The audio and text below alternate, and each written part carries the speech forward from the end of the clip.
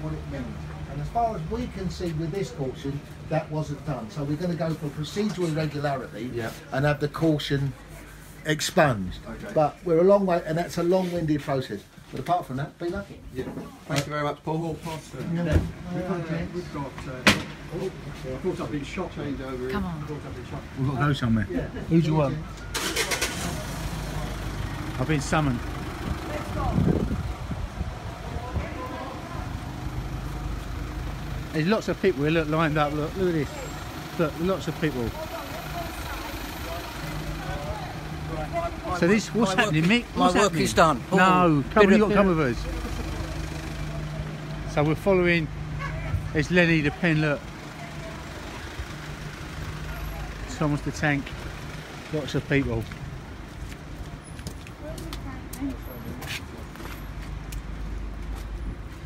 Football's all looking here. Oh, she did. I don't know. Is she going to light the cake? Can we light the candles? Is she? They go out with the sun. So Lynn, how you been, mate? I'm doing very well, thank you. I've joined the monastery.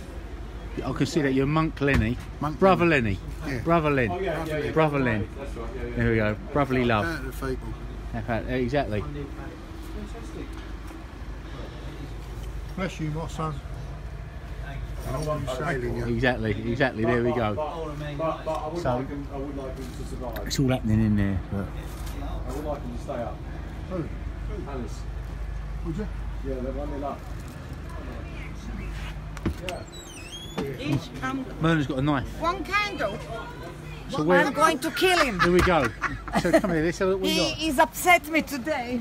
Where's Mark? Here we are. Mark, everybody. Where is Lenny? Lenny's behind her. Where is Lenny? So look. So say what's happening.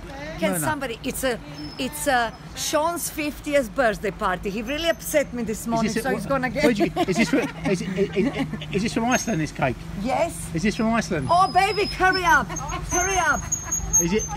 Anywhere. Just park there. So where'd you get this cake? Iceland. Sorry. Iceland. This cake is. I have baked this. I wouldn't buy this in Iceland. I have baked this myself. Stop moving. Just stay still. Okay.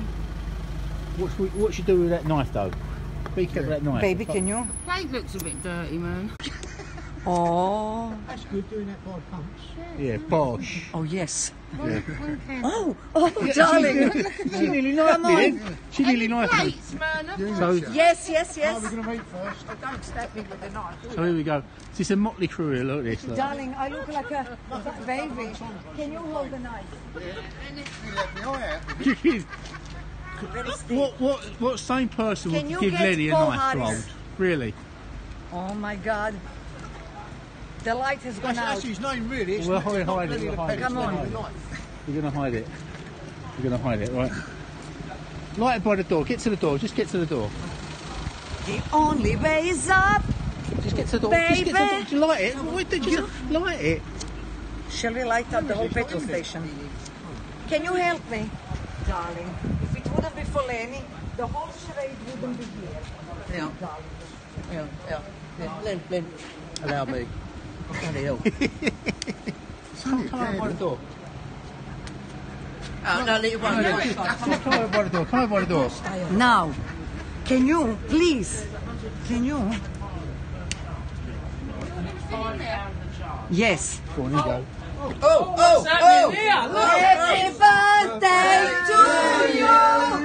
Happy birthday to you.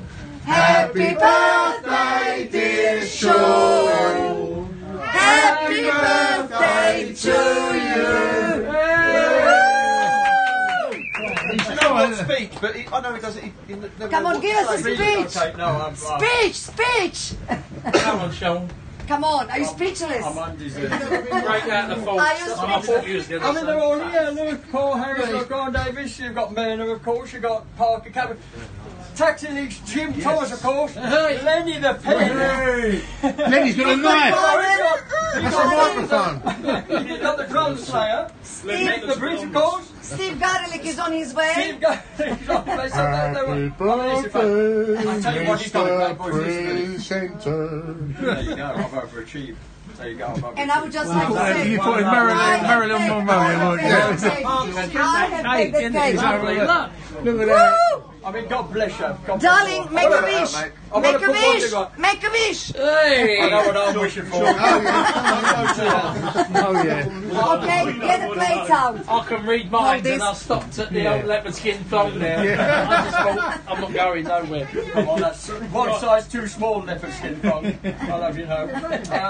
I'm undeserving really of this, but I will have you know that it's not 50, I'm 49. So there you go. Right. No lie. Yeah, I'm 49. He's been 49 for years. This is fantastic stuff. Of all you people here, this is I am. Words fail me. Words fail me. Oh, Steve. And that don't happen often, Sean. That really don't happen. Steve, I brought you a cake. So, Steve, come here. Have a chat. say a few words. Don't sit on the cake, Steve. What we've got here is a first for London Taxi Driver. Well, he's given an interview before, but he's never come on. He's been on the breakfast show. Oh, yes, he phoned into the breakfast show, didn't he? Get out there. How are we, All Parker? right, thank you. Oh, darling. Hello, darling. Happy to see you. Hey, darling. Oh, that's very easy. I'm marrying late. Oh, hang on a second. Sorry. Hang on a second. Wait, hang on, folks. We can't have the noise. So, Steve. Yeah. You've come to the forefront recently, haven't you? I have. I think it's your periscope bit. Fantastic stuff. Fantastic stuff. But what's happening with you? What's the asking the same question as well. What's the feel on the streets out there? Well, I mean, there's I don't even know where to begin. There's multiple issues, not just with London, but elsewhere. I took a call today from a driver who'd taken a journey into Milton Keynes. He's an E7 taxi driver. Had his door kicked off and was assaulted. Waited 30 minutes for the police to show up. He's actually got the details of who the perpetrators are. The police still aren't prosecuting, and this is a common story around the country. You don't want to know about taxi drivers. They don't want to know. They don't want to know. They don't care if you're bilked. It's civil. They don't care if you're not making an income. And frankly, when it comes down to this question of Uber deciding they'll divvy up the country and make their own rules around what licensing and planning is and everything else, it's an absolute mockery.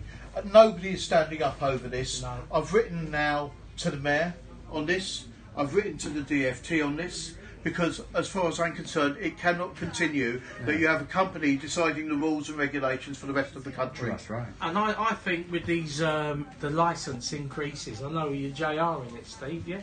Yeah, we've got, well, that's the licence increases are LPHCA. Right. However, frankly, the licence increases that we're seeing potentially will see the smallest operators forced out, while the large operators can afford to charge what they want at carte blanche. I think, to be honest, at the club we feel that them increasing the operator fees, it's almost like saying to Uber, you've got to pay 2.9 million, but for that you have London. You get the keys to the kingdom. That's what you get. It's good. If you want to be the only supplier in London, it's going to cost you nearly 3 million to do it, and that's what it is.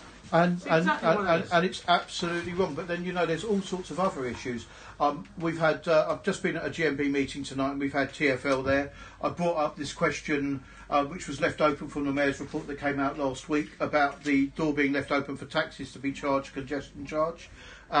Investing 60 odd grand in a new electric vehicle, and then suddenly a bit further down they go, oh, you know what, mate? We're going to charge you congestion because, frankly, we need to get our money in from somewhere else. On the back of that as well, Steve, I think we've got to be very careful when taxi drivers are going, oh, private hire should have congestion charge, because I think that makes private hire very valuable to TfL and taxi drivers just being a net plus. I don't think it's doing us any favours, but also it's one step away from taxi drivers. You wish it on them, you're bringing it on yourself, I think. I think we've got to think very carefully about private hire being their skin. Yes, TfL are absolutely bankrupt, and I just think they're going to look at charging anyone anything they can, to be honest, because they're going skin. That's right. And the irony is, we're putting it in the badge, is when you look how much TfL aided and abetted Uber, And they don't make no money, Uber, do they? They're losing money. Yeah, TfL are bankrupt now because it's cheaper to get an Uber than a bus. That's right. So they've tried to screw us, and they've ended up screwing themselves. It's ironic, isn't it? They have. Yeah, but you've got a bigger problem also, because when you actually look at this shared ride business that's coming up, and suddenly the what I call them lead taxi operators who aren't even licensed are suddenly on the bandwagon over this. Forget the fact they're charging these blooming ridiculous fixed price fares. When I last looked, there was a meter inside a taxi, and you see them charging these ridiculous fixed price fares, and then the next thing it's like, you know what, you're becoming a bus. I sat in a meeting, this is no word of lie, with SEPA, who are the people undertaking this engagement for TfL, and the guy said, oh yeah, there's this wonderful thing in San Francisco. This is no word of a lie. He said, there's this wonderful thing in San Francisco. You don't actually do like Uber Pool where they stop left, right and centre. People meet you along the route. And I said, yeah, that's called a bus stop. I seriously cannot believe this bloke had bought in to the whole thing. And what added to that was the fact that Steve Wright from LPHCA said, you know, here's the thing, you're bigging up a company that's had its licence revoked. I know, it's scandalous. Right. And that's scandalous. The truth of it. And again, a company where you see, you know, Kozlowski saying, what did he say yesterday? Oh, you know what? Kozlowski is saying, oh, you know what? MIT, the largest, or one of the biggest, best-known academic institutes, 88 Nobel laureates from MIT. 88. And he's saying, you know what? They haven't got this right. They've absolutely got this wrong over $3 odd for what a driver's earning, and that tells you everything. He's already bought into what they are. Looking at the pooling issue, do you think it can actually work? Because you've got, I mean, you're with the private hire industry. Do you think that?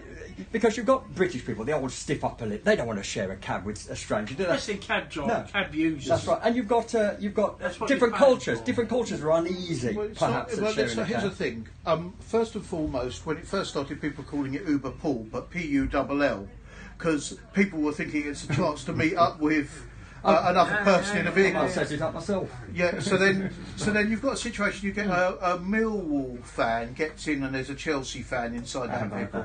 I'd pay to see that. And then you've got the driver expecting to not only be the arbiter of whatever happens in that vehicle and try and protect each other, but he's basically, or she's basically, in a position where, frankly, they're going to more likely to be that one. Then they're also paying an extra percentage to actually do a pool journey, which actually costs the driver more overall than a normal journey. But as we know, they've all bought into this since with Korski and everything, the Silicon Valley, Uber Pool, free transportation, urban development. TfL think they're so trendy and cool, jumping in on the back of it. And what's Uber done really is destroy the two-tier system that we've had in London since the 60s. Sure, well, you could only look at what Leon Daniels said when he was basically trying to come up with new great ideas to help Uber along with their business model. Frankly, he's there to act as a licensing operation. They're there to license and protect the public, not there to come up with business ideas. It's not their job. I mean, we've got some stuff in the bags this month, and we've regurgitated the speech that Leon Daniels gave to the Surface Transport panel in 2014. And he's saying things like, no, we're happy that when you book a job on Uber, it goes to the operator who sends it to San Francisco on the server, then it goes to the passenger. All stuff like that. That has all been debunked now by Uber admitting that they lied, yeah? He said that they had a landline, and we all know that the landline he gave out was Joe Bertram's. Yeah. So you had a guy who had one of the most powerful positions in TfL, certainly over our industry, and he has now been caught bang to rights lying. But where does that leave us? And this is my worry with the Uber licensing, right? Uber's been put on the naughty step by TfL. Not revoked, but on the naughty step. So if they come back in a few months' time and say, yeah, OK, yeah, we're going to do that. I read in the paper the other week, in the Times, a big startling disruptive tech announcement that Uber's going to get a landline. But that's funny because Leon Daniels said that they did have a landline. I mean, this guy's lied to the GLA, he's lied to TfL, he's lied to the cab trade, he's lied to the private hire industry. How can this man get away with that? Well, I think How can he get away with lying and destroying the two-tier system in London? Surely he's culpable. There must be legal challenges that can be brought against him as a person now. I don't think, unfortunately, there are. There's this mea culpa situation. What I would say is what really makes all of this unusual to me is that we were asking for a landline when we put in our original consultation response, and then they were looking for ways out of it. And regardless of that didn't happen. We were asking for protection for drivers, a landline for drivers, because frankly, you know as well as I do, whether you're private hire or taxi, you are open to assault and bilking. It's as simple as that. Yeah. Verbal assault, physical assault. Nobody gets out of bed, goes to work with the expectation of that. They expect to get back to their family and have a quality of life. But that's how a regulator should be thinking. Well, that's right. You know what I mean? That's yeah, the but fun. you know what? That's why we've got to do the job for them, as far as I'm concerned. I don't mind sticking my head above the parapet daily for whatever assault I get, because I know that full well when you working in one of the most soul-destroying, there's complete solitude when you're driving. Yeah, you can tweet. Yeah, you've got Facebook. Yeah, you can chat with friends on the phone, or you can do dinner if you're at a fine establishment like we are at tonight. But the reality of the matter is, when you're on your own, you're on your own. And people say, you know, I've just done the radio just a short while before I got in LBC, and the guy said, well, you don't have to do that job. As if you can suddenly just toss away whatever you've done. Exactly. It says, you know what? Oh yeah, I'll go and just get that job at Goldman Sachs tomorrow instead, because they'll take me on with all I've got. The presumption that employment's gone down. No, it hasn't. They've massaged the figures with the gig economy jobs that they've suddenly given to everyone, and suddenly they're not signing on. The reality is these people are living hand to mouth. Well, it's like last week, Sadiq Khan come out in a tweet and talking about Deliveroo, saying what a great company they were. Deliveroo, they're going to stop putting their food in plastics, or the food that they pick up in plastic. You've got the Mayor of London talking about a company who's had to be taken to court by its employees for human rights and workers' rights. Don't pay any tax, paying them £6 an hour. Is this really the company that Sadiq Khan should be, championing from the rooftops on personal tweets? Sadiq, I don't think so, my friend. Yeah? Well, isn't it good? We've got Steve Gowlick from the GMB, Grant Davis from the LCDC in the studio today on London Taxi Radio. So we're going to have to wind it up, folks. You know that. Well, who are we winding up tonight then?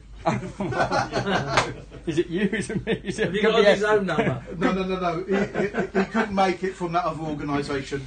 Could be any one of us, couldn't it? So can we ask the gentleman here a question in terms of... So yes, but go on the mic, Saul. All right, I'll ask Grant, and then of course to Steve. How do you see this year panning out? I think, how do I see it? Personally, I think it's going to be a good year. I think Sean's turned 50. 49 in 11 months and 30 days, which is a good thing. I think we could all be pleasantly surprised. I think, you know, what's going to really hurt Uber is TfL, because they're skint. They want money. Yeah. I know a lot of doom-mongers out there say that Uber's going to get re-licensed and it's going to be Armageddon. You know what? Something inside me thinks that... I picked a guy up, he was in the House of Lords, and he said up in top echelons, what TfL are really worried about, and all the investors, is they've spent all these billions of pounds on Crossrail. People ain't going to use it. They're going to get Uber Pool, and they're going to be left holding the baby, the biggest white elephant in London. Yeah. So they want their revenue, and now they know that they're not getting the revenue because of Uber. So I might be pleasantly surprised. I might be wrong. If I knew what I was talking about all the time, I'd go down the betting office tomorrow. But Steve, how is this new kind of charge, though, affecting the smaller companies out there? What we would consider the legitimate private hire. How does Steve see this year? Private hire, yeah. I'll answer both. So this charge is obviously going to really hurt the smaller 10 to 20 operators. The licence fees. The licence fee, yeah. So the licence fee will hit them. Turning to this year, let's first and foremost talk about Judge Arbuthnot. Okay. Obviously, I've got the experience of Judge Arbuthnot when she made the decision to allow us into to the case. But I'm lucky enough to have had experience of Judge Arbuthnot with one of our GMB taxi driver members. Now, obviously, I can't mention their name, but I've got to tell you, she went out of her way to help our member. Right. I'll tell you that now. Right. And I think she's the most phenomenal judge. There's a reason she's the senior judge. There's a reason when Reading had their case and they Uber's QC decided he'd be a bit cute and try and get the case in for the drivers directly after the Uber hearing. She said, no, you know what, I'll hear it before. She wasn't born yesterday. She was not born yesterday. No. How do I see the year going? We've got a DFT report that GMB is heavily involved in. Not totally happy with everything that's happening there. Yes, I am aware to certain snippets, let's put it like that. A lot needs to be firmed up. We're looking at the whole ply thing, and we've got some strong ideas on that front. There is something that I had hoped tonight I would be able to tell you really was something special happening, but we're not quite there yet. All I can tell you is we're having major discussions with Lee Day lawyers at the moment. Good. And all I can say is that we'll all keep the fight going, regardless of the orgs. What I would say is trying to attack organisations or individuals, regardless of the organisation, is not the right thing to do.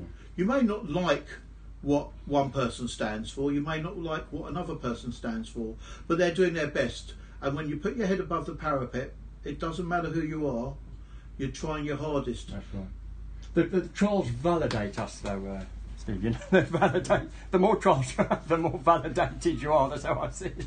But also, what I'd like to say as well, are you finished, Steve? Or just no, I'm Polish. No, I've got you. Boom, boom! Where's the drum player? But I'd just like, funny enough, before I went to work tonight, I was in the office today, just quickly, and we was talking about Get and the way that they offer the Porsche private hire on the app, yeah. Shocking. Oh. And the way that we was having a discussion in the office tonight, and it was on these lines. Do you remember when Halo brought the private hire onto their app? Right? There was murders. There was not far from here. Yeah, I can spit the office, right? Yeah. But you had Phalo, you had drivers who was like upset enough to form something like a voice.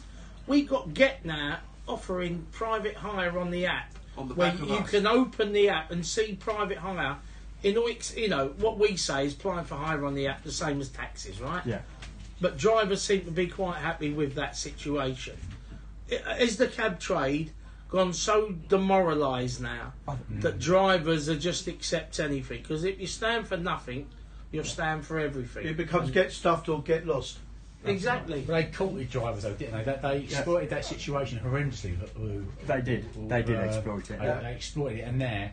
But you've got the advertising Porsche, and they put in a taxi right next to it, and the Porsche is cheaper than the taxi, and it's basically like saying they're not good value for money taxi. Basically, that's if you can get a Porsche for that price, then you should really be able to get a taxi. Effectively, that's what it's subconsciously saying, isn't it? Well, I've got a second problem over this, and my second problem is in terms of the fact that this company theoretically as Get is not an operator. It's not a licensed private hire operator. They're saying it's booked through One Transport. Well, exactly. So they're using One Transport. Yeah. Well, hang on. What is it today? Is it Get or is it One Transport? You can't have it both ways. Yeah. And frankly, this is let's play the game however we like, and you can't do that. Right. Fess up and say, you know what? We're an operator. We'll take a license. Yeah. If you want to charge tuppence halfpenny for a Heathrow Airport, less and less, like you've got with Addison Lee charging and then killing the drivers into the process financially, and leaving depression, people losing their homes, people can't even afford a blooming taxi or private hire vehicle to actually pay, then frankly there's something bloody wrong. I mean, and that's the big thing that we've said in the badge as well, is like when it comes to like apps and stuff, like Get and stuff, because the club is democratic, we can't say to you as a member, you can't use it, because everyone's an individual, everyone's got their own financial responsibilities.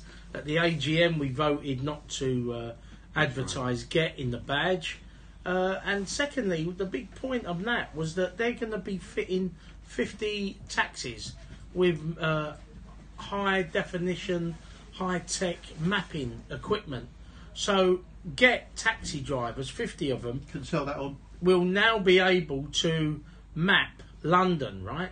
And Get have said that they're doing this so they can sell that information to autonomous vehicle companies, right? Now, that could be Uber. And so Uber could come into London and say, we're going to be offering autonomous taxis. They're all going to be black, right? But guess what? They've done the knowledge. So the years that you spent on a bike doing the knowledge, you're giving Get that for nothing. Or they're going to give you a score a week. And there'll be cab drivers out there who rip their arm off for a score a week, yeah? But what I'm saying is, we are giving the knowledge that you went on your bike to and sweated over and gained and got your badge, you are giving Get all that information to sell to any autonomous company who wants to bring a fleet of autonomous taxis into London with the world famous knowledge. And you know what? There's not many industries that keeps, shooting themselves in the foot, but we seem to be at it all the time. That's right, Grant. We're going to have to end it there, I'm afraid, folks. But that's something we can come back to, because it is a major, it's a really big issue, isn't it? But we're going to have to leave it there. Happy birthday to you. Happy birthday to you. Happy birthday, dear Shorty. Happy birthday to you. And many more.